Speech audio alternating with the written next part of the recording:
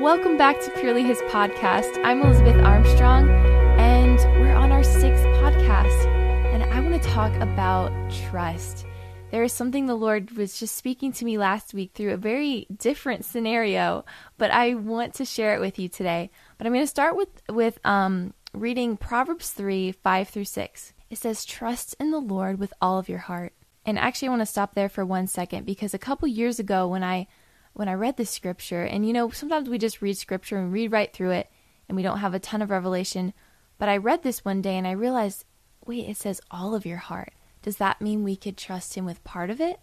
And I just had this whole thing about realizing that it is so important that we trust him with every aspect of our life, every part of our heart. And then the scripture goes on to say, "And lean not on your own understanding," which obviously that is huge. "In all your ways submit to him, and he will make your path straight." Okay, so this is what happened last week with my niece.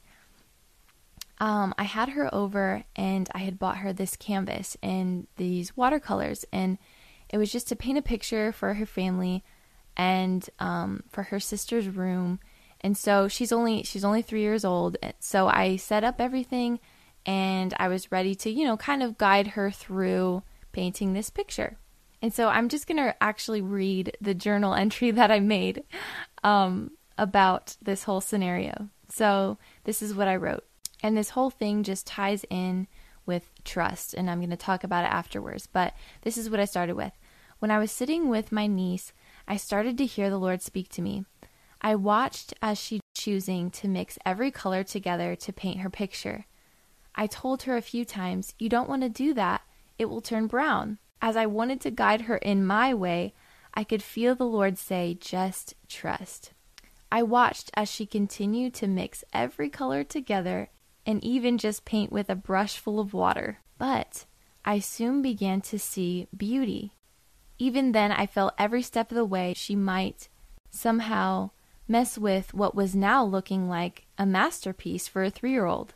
As she finished what looked like was going to be nothing special, it looked like a real piece of art. This is the same with our walk with Jesus. Trust means you trust no matter what you see. And when the Lord speaks, to let it go, just watch in faith. He just wants us to trust him."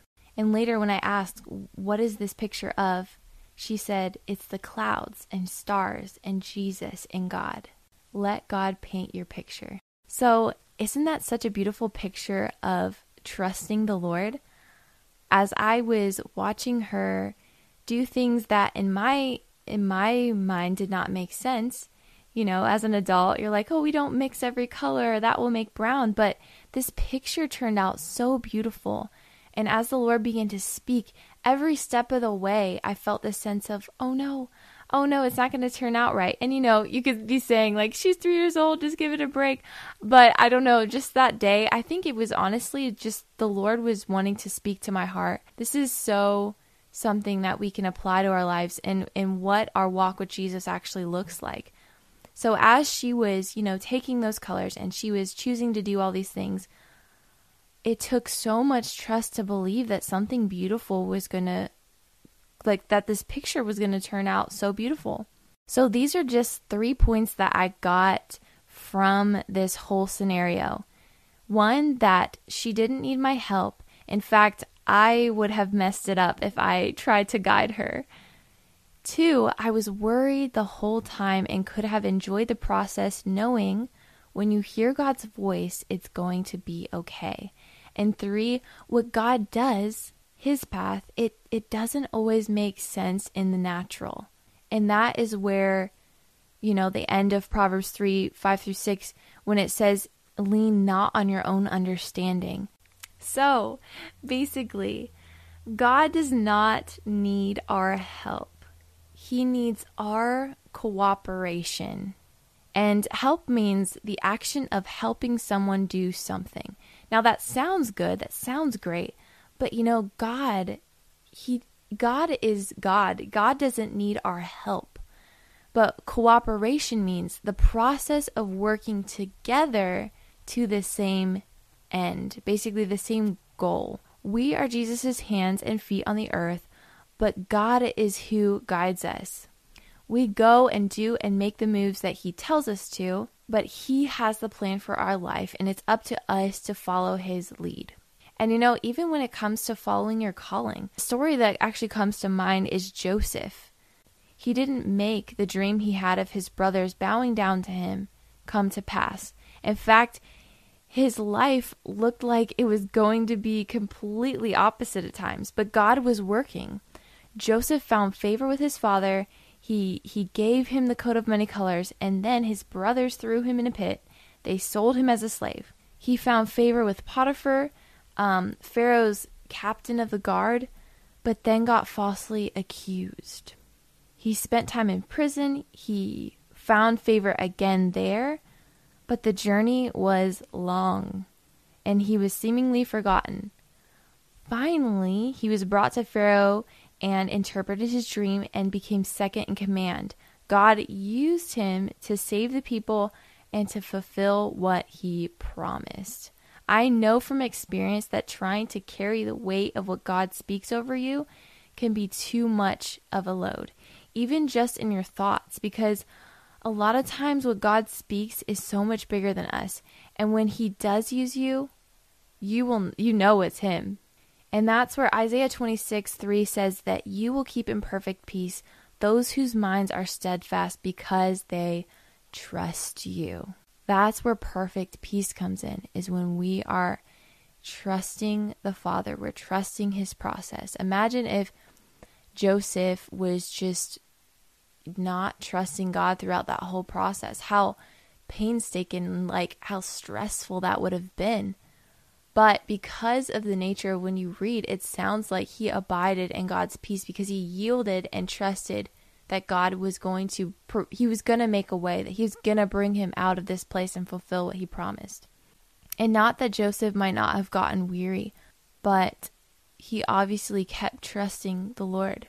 So trust brings perfect peace. We cannot have perfect peace if we do not trust. And of course, the whole other aspect of not trusting would be worrying. And the Bible says plenty about worrying. Matthew 6:27 through 29 says, "Can any one of you by worrying add a single hour to his life? And why do you worry about clothes? See how the flowers of the field grow?" I always like that part. The Bible mentioning wildflowers. I love wildflowers. And then it says, "They do not labor or spin, yet I tell you that even Solomon in all of his splendor was not dressed as one of these." And then I love Matthew 11:28 through 30 that says, "Do not be anxious about anything, but in every situation by prayer and petition with thanksgiving present your requests to God. And the peace of God, which transcends understanding, will guide your heart and your minds in Jesus Christ." We're called to trust God with everything. Our family, anybody and everybody, our finances, what's happening in the world, everything with all of our heart. And learning not to rely on our own understanding. So trust the process. Yield to the Lord's instructions. Receive God's perfect peace and watch him unfold his plan for your life. And if you ever feel like God doesn't have the best for you, that what he has is not as fun or it's boring, that is a lie from the enemy, because God only has your best interest in mind ever. It's always for the better. So trust in the Lord with all of your heart. You can trust him. You can trust that he's creating something beautiful no matter how hard it gets. Trust him and yield to his guiding, his leading for your life. Because there's another scripture that says that he leads me down the pathway of righteousness. So trust, yield to the process, and know that he is creating something more beautiful, more amazing than you could ever imagine. Whether you see it here on earth or not, heaven is the ultimate goal. Thanks for tuning in. Have a blessed week, and I will see you next podcast.